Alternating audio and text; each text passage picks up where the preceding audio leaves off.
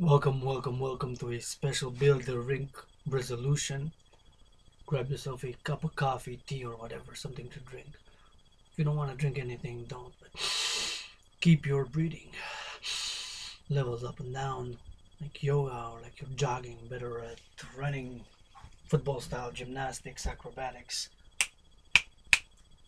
Wake up. Let me have a sip of coffee and we'll get down to business.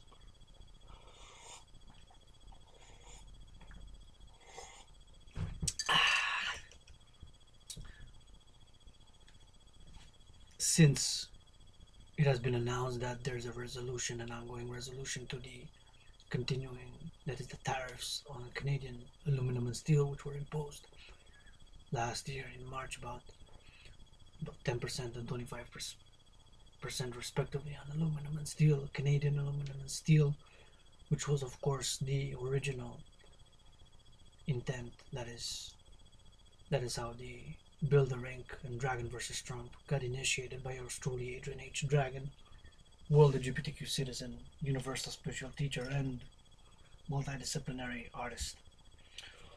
So, if you're not familiar, if anybody's going to watch this video, we'll give a brief history lesson. So, last year there were an imposition of tariffs by the Trump administration, on Canadian aluminum and steel, 10 and 25%, and thus have publicly, officially begun challenging Donald Trump to a boxing match on the Canadian-US border in order to get rid of those tariffs. Thus, the Dragan versus Trump campaign. Since, and I have to say, since I'm very much a sportsman, like Rainbow, that is, I adhere to laws of sportsmanship, good sportsmanlike conduct. Maybe not when I'm rapping, but that's me as an artist. So when I'm rapping, maybe not so much. But in sports, football, gymnastics, NFL, and boxing, of course, adhere to sportsmanlike rules dating back to the ancient Grecian Greco civilization in 770 something before the Common Era, of which they adhered and do adhere to those principles of keeping the peace, love, and harmony. That being stated, it's not about my philosophy, but it was about, of course, the tariffs affecting Canadians and socially, and of course, financially, workers in the aluminum and steel. So that was the call for building a rink on the Canadian-US border made of Canadian aluminum and steel, and of course paid by Donald Trump. Myself had $1, still have it, still willing to give it for the financing, because right now financially struggling, living in a financial crisis. So have this US dollar that was printed in 2006, which I'm willing to give for the building of the rink. But now, since the situation is changing and the resolution seems to be ongoing, hopefully a resolution by the end of this video is done. The resolution has been fully completed, but last Friday nonetheless there was an announcement that there's going to be a resolution on the tariffs, the cancellation of tariffs, and thus the stabilization of relationships. So I have to congratulate Justin Trudeau administration and Trump administration for getting rid of this, put it simply, nonsensical, non-Canadian-American, non-Canal-Americano point in our modern history, at least. Myself, born in 1984, a millennial, is certainly unprecedented in my lifetime as a North American. What adheres to North American integration and union and cooperation wasn't cool, bro.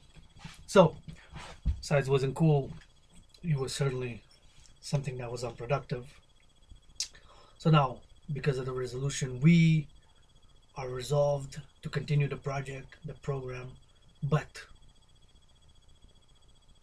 to call, instead of one rink, to call for the building of 3 rinks across one in each country, respectively Canada, United States, and Mexico, and each respectively to be built by aluminum and steel and products of the other. So it will be the same model as Build the Rink. The same model, if you check the past video, Build the Rink Class 1A, with the same principles of a rink, but this time instead of one on the Canadian US border, build of Canadian aluminum and steel, built jointly. Built jointly by North Americans, and me and Donald Trump will fight. And maybe even Justin Trudeau and the President of Mexico have a boxing match in each rink for the inauguration.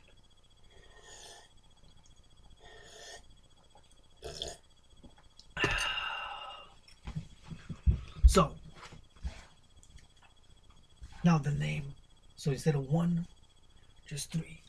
So the Colosseum, the North American Colosseum, official name, the North American RINK Sports, Wellness and Recreational International Integrated Complex, short for North American Colosseum, each to be 3 times the size of the Colosseum in Rome. The original Colosseum, of course, was in the ancient Roman Empire, and so I'm calling it to be 3 times the size of the Colosseum in Rome. To the North American Colosseum, brothers and sisters and sis bros.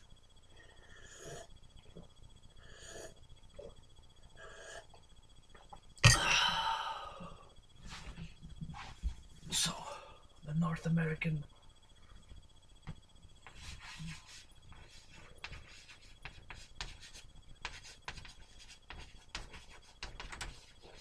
Colosseum. What? Same thing. So 1 in each. 3 across North America.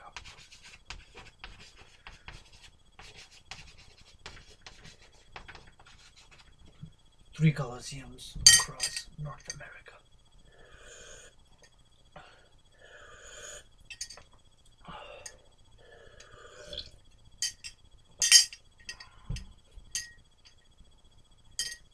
Three across North America. So 1,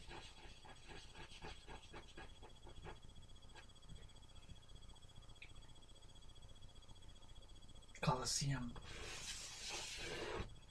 3 times the size of Rome, 3 times size of Roman Colosseum. A public-private partnership.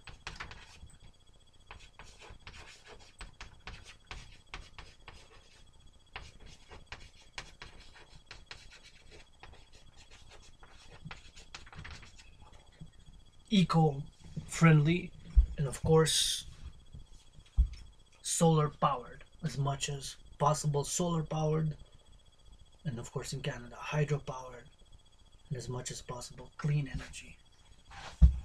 So where our citizens can go once a year with a selection, of course, those willing, they have to by registration to register to be able, and of course free of cost, 1 week, or depending how much they choose, if they have kids, family, 10 days or so, different packages. For it can be for free, or if it can be 2 models, of course, was that not finance or volunteer. Volunteering is strongly encouraged, and it's an ethos of the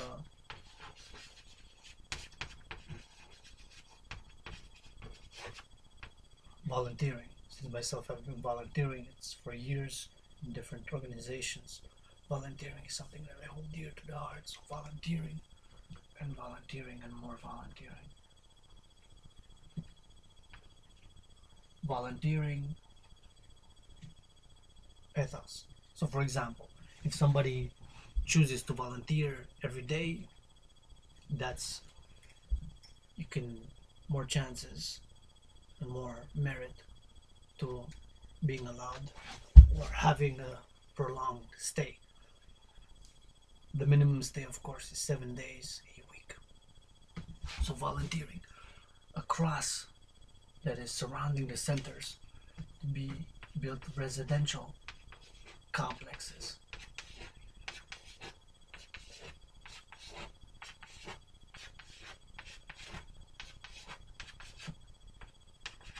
So residential complexes around the center, and of course other outlets such as little farms or gardens, of course, and other outlets. So to have residential complexes.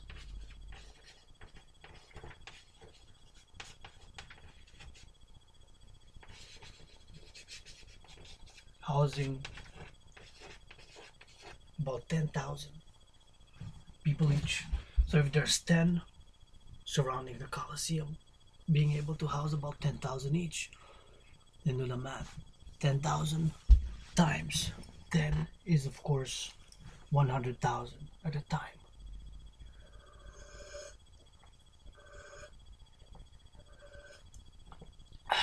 And then, of course, people can register for their activities. Activities ranging from art,